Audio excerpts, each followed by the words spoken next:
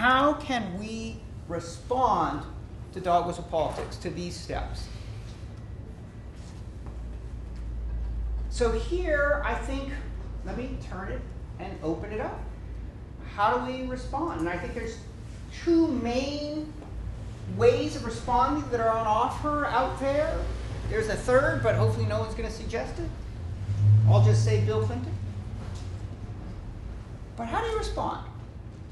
How should progressives respond?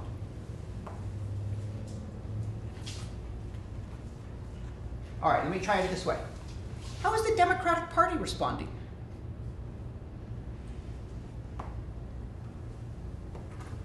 It's unclear. No. They have a quite defined response. Anybody remember, let's see, a better deal? Was it a better deal?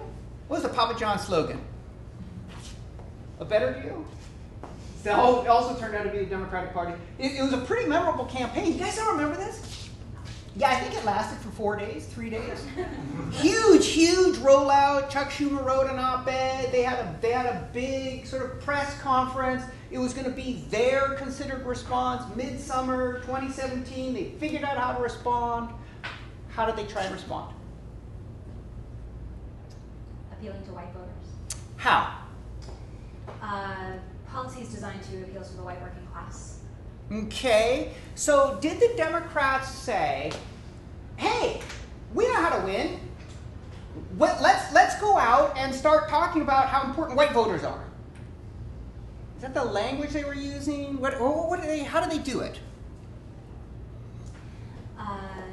They were talking about corporations and class a little bit. A little bit? A lot. A lot. And what did they say about class? I'm not sure exactly. Super memorable, though. Right? I mean, and I have to say, this is part of the problem, but we need to figure out their logic.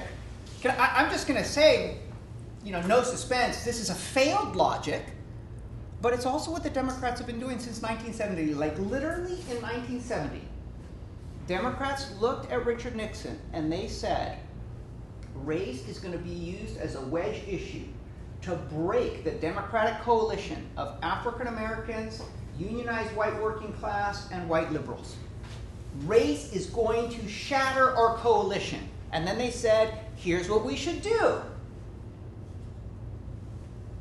Talk about economics. Why? I mean, what's their thinking? I'm going to start calling on people. This is like the law professor prerogative. and can I just say, it gets ugly fast.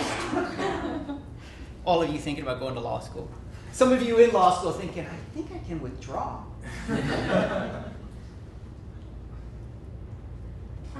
So, a law student. She's used to this. So what I'm guessing is that in the left, we or they try to play cleaner, so we're vying for purity.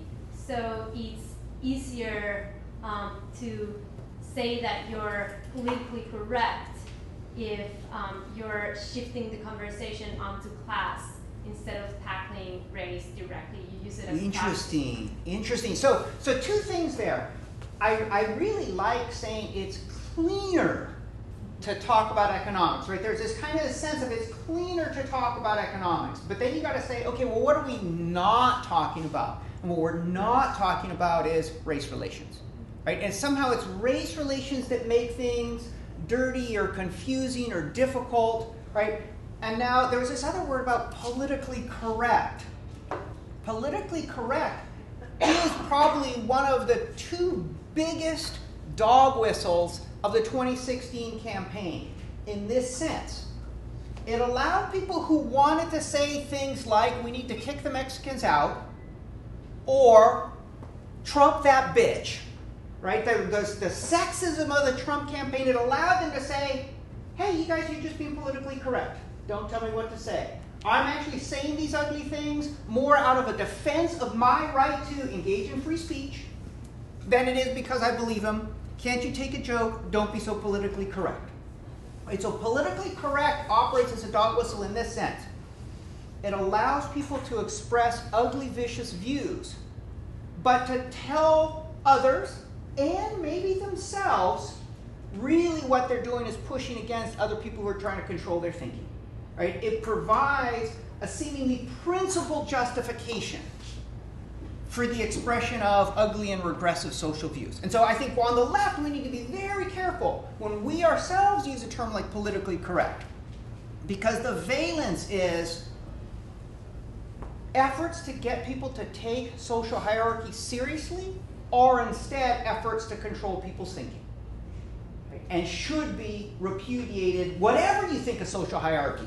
Though, as it turns out, the people who are repudiating it actually favor social hierarchy.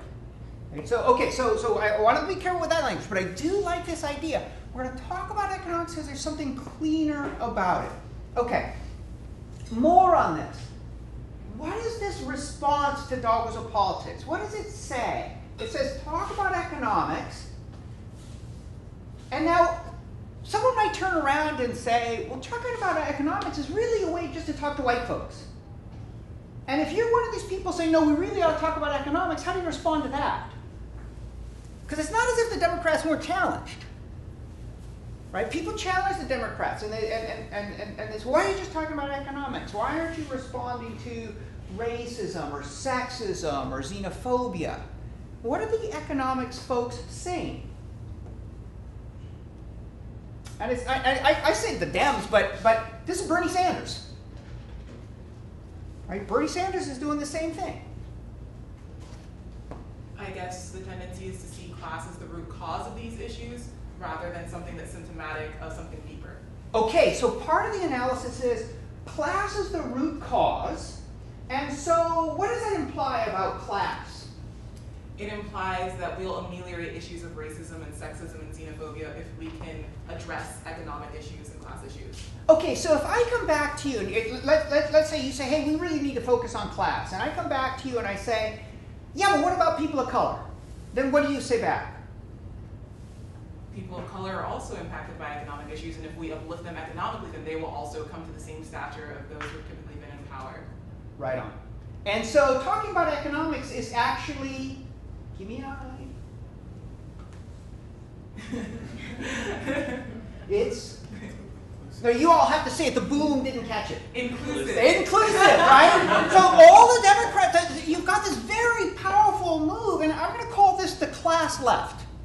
Okay, the class left, some of them are like Chuck Schumer centrists, some of them are Bernie Sanders radicals, but the class left is saying we really need to talk about economics.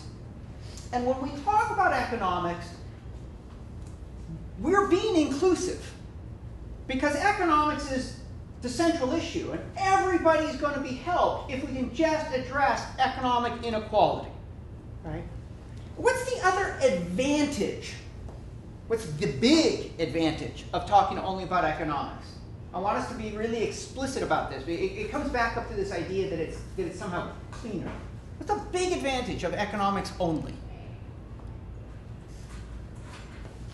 There's a fear that focusing on quote-unquote identity politics will alienate white working class voters in the Midwest. Everywhere. But other than that, loved it. Right? I mean, so the economics-only folks are saying something like this. Not publicly, but privately. They're saying something like this. They're using race to divide us. Race is the weapon. But if we talk about race, we actually play right into their hands.